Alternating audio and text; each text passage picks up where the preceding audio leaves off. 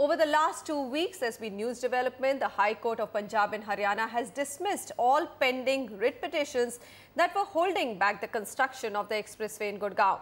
With this, now all 18 kilometers of the 150-meter wide speedway are legally a contiguous stretch, and the road will be ready within a year. This comes as a huge relief to almost 90 real estate projects that are developing along its route. Vasudha Sharma finds out how this property market has factored in this big news.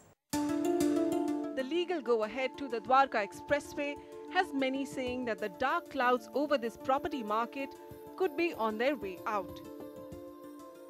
Real estate companies developing residential projects along the Dwarka Expressway are heaving a sigh of relief, and so are investors and lenders whose crores are riding on this property corridor. Over 33,000 residential units are in supply across the 20 sectors that are connected by the Dwarka Expressway. Developers say now that this alternate link between Delhi and Gurgaon has been given the all-clear, the property market here is back in the game. Dwarka Expressway, the prices have always been in the medium bracket. They range from about 4,500 going up to about 7,500 per square foot. And we feel that the prices should go up by about 10-15% as the work on Dwarka Expressway progresses. So yes, the decision is very welcome, but execution is equally important. So what should be the home buyer's strategy for Dwarka Expressway? The industry says it's a buyer's market and there is no time like now to get a deep discount.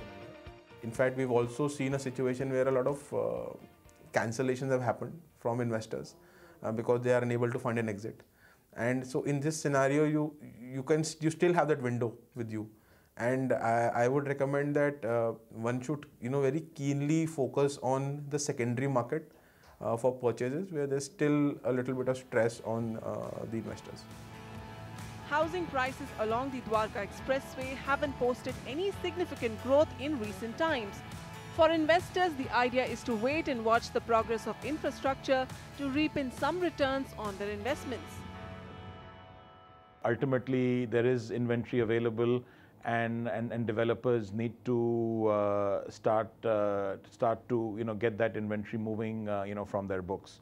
So I think this is a good opportunity for investors to get some investments in at attractive pricing. Like Sector 109, 110A, 111, 112, which is close to Delhi and the airport and the new diplomatic enclave, should do better just because it's closer to the airport as well as it's proximate to Delhi.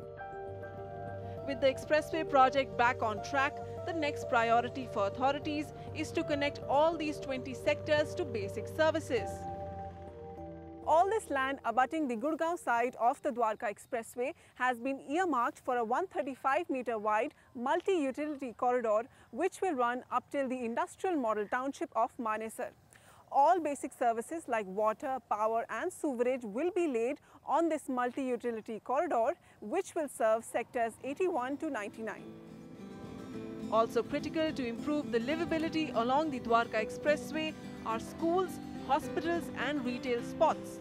End users must know that such big-ticket infrastructure will take at least 3 to 4 years. With camera person AJ Joseph, Vasudha Sharma, NDTV.